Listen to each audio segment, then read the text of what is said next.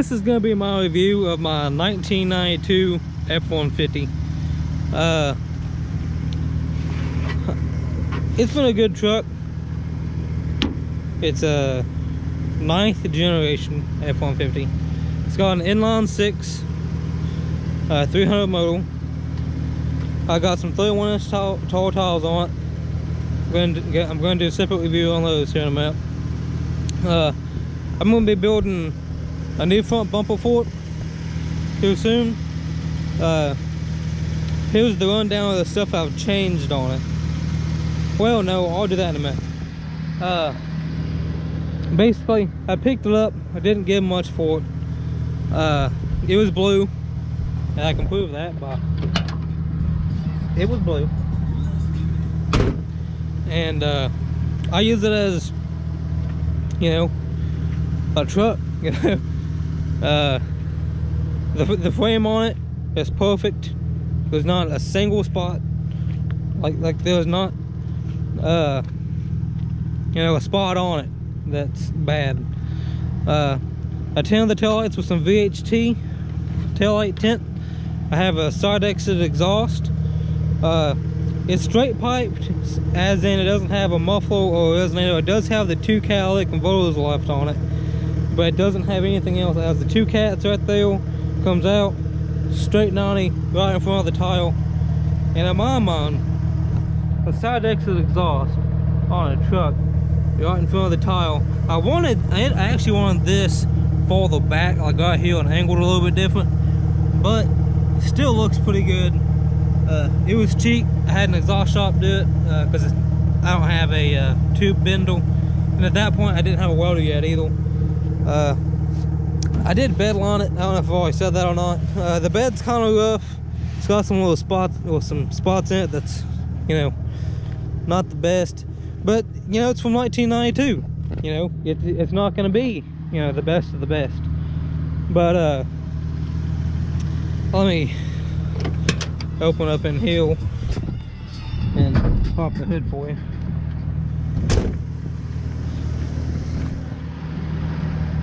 Oh, lift it up. Alrighty. Let's go over what I have changed. I've changed the alternator. I've changed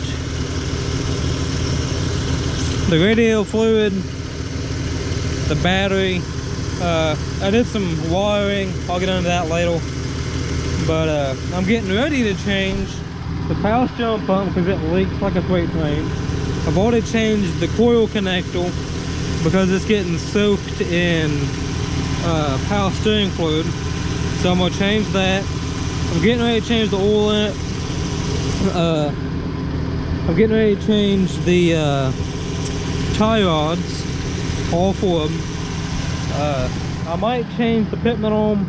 I don't know, it just depends on if it's bad when I get it all apart.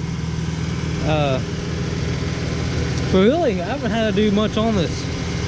I'm getting ready to change all the brakes on it. It needs new rotors, new drums.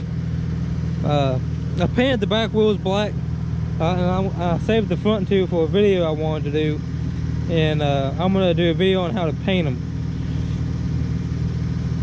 But I think I'm gonna get some different rims anyway. But that just depends on how all this goes.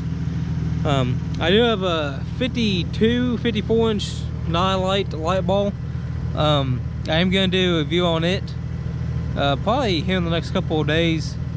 I still have to finish bed line on it because, you know, painting a truck by yourself is a real pain in the ass. I'll just tell you that right now. But there's some spots I gotta touch up. The power washer did a number on it after the winter, which is still kind of winter, but it's supposed to be spring. But the salt and everything did a pretty good number on it. You know, most of it's still good, but little pieces like this and on my back where the tires kick up rocks, that needs touched up, which isn't a big deal. I still have almost a whole gallon of it left. But I can get into that later. Well, this is my 1992 F150 custom. Gotta keep that in there too with the custom. It's not the XOT or the XO2 lariat. I did have a 89 lariat that was pretty nice, but sold it for my current foil.